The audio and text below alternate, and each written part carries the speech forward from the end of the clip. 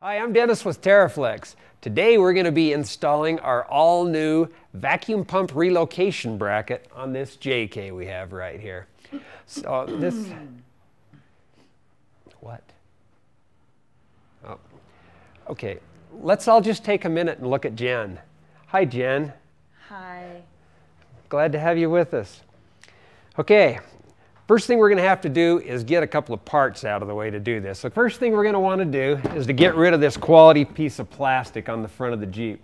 Now it's held on with these little connectors. There's 4 of them along the front and a couple on the back. These things are kind of a pain. What it is just a Phillips screwdriver head, but if you put any pressure on them and try to undo them, they will just sit there. So you got to really gently turn it with no pressure pushing in. If you push in, they just snap in. So just gently push on them. That screw will wind out of it, and then it will allow these things to compress and they'll pop right out. So let's get those out.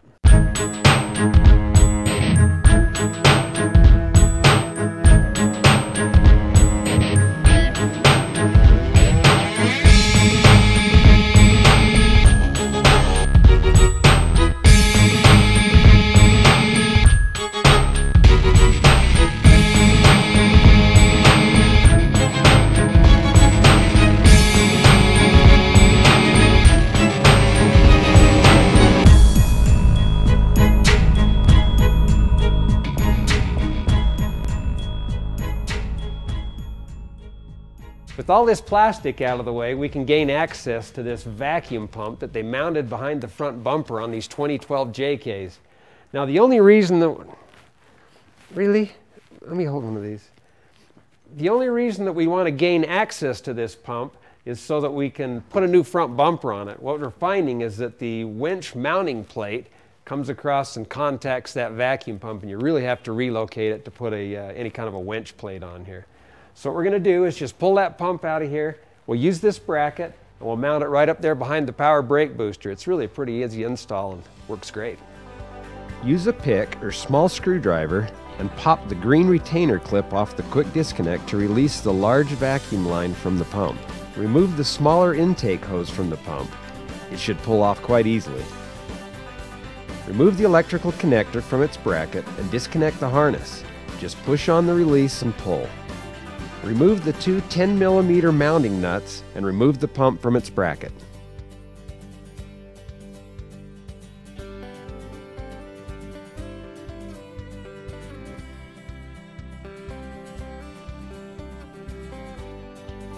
Follow the vacuum line up to its retainer clip on the fender well. Pry out the clip and disconnect the hose at the push-in coupler near the AC line fill port. Pry out the 2 retainer clips from the fender well that hold the vacuum hose into place. Remove the vacuum line and intake hose as an assembly. You need to save that one for later.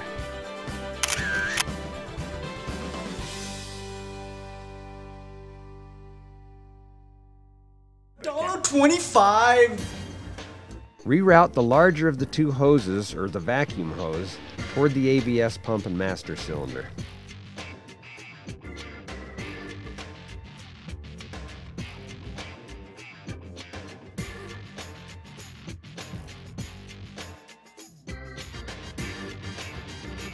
Test fit the bracket to the pump so that the vacuum ports can be easily accessed without master cylinder interference. Bolt the pump to the bracket using the supplied 1/4-inch bolts and completely tighten with 7/16 end wrenches.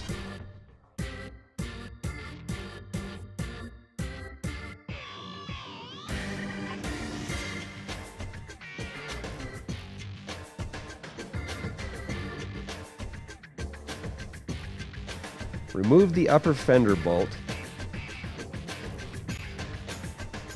and just loosen the outer master cylinder bolt. It's a 13mm, just enough to allow the bracket to slide in. Slide the bracket into place and install the fender bolt through the new bracket and tighten.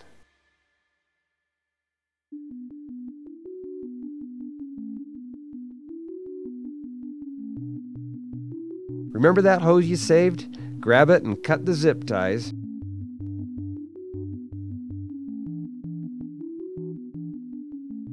and separate the check valve and quick disconnect from the harness. Snap the quick disconnect back onto the vacuum pump and reroute the hose so that it can be reconnected to the booster vacuum line.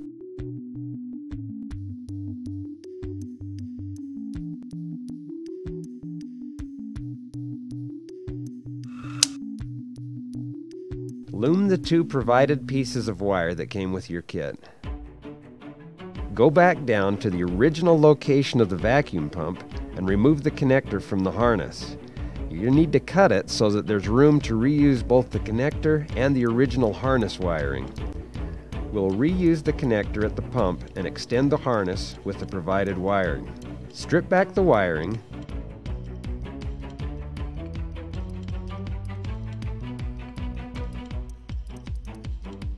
and reconnect using the provided heat shrink butt connectors. Dennis, you just said butt. Shut up, Jen. Be sure to match the colors. Crimp and heat the connector to provide a watertight seal.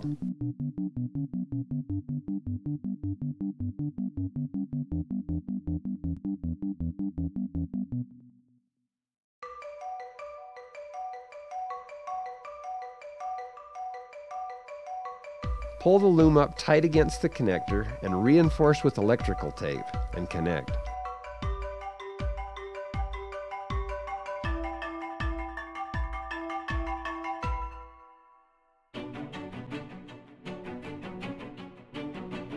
Now there's already one hole in the black plastic computer mount.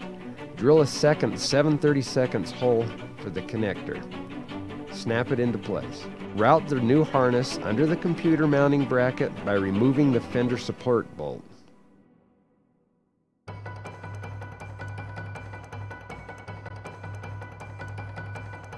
Route the harness behind the washer bottle and let it just hang down. Push the harness down into the opening on the computer bracket. There's a little slot down there so that it won't pinch the wire. Reinstall the computer mounting bolt. Now there's one more piece of line that we need to get from that original vacuum harness. Again, cut the zip ties and remove that smaller intake hose. Connect the gradual bend side to the vacuum pump and route the hose along the firewall with the sharp bend, or the free end, pointing down. It'll just be used like a water trap. Zip tie to the harness on the firewall. Return to the bumper, or the front of the Jeep, and locate that new harness. Route the harness to avoid any potential damage, cut to length, strip the wiring end,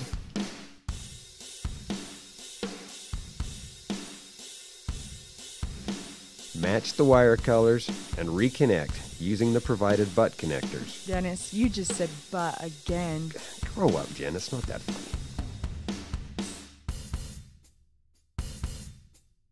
Heat the butt connectors to provide that watertight seal, and tape it to reinforce it, and you're good to go.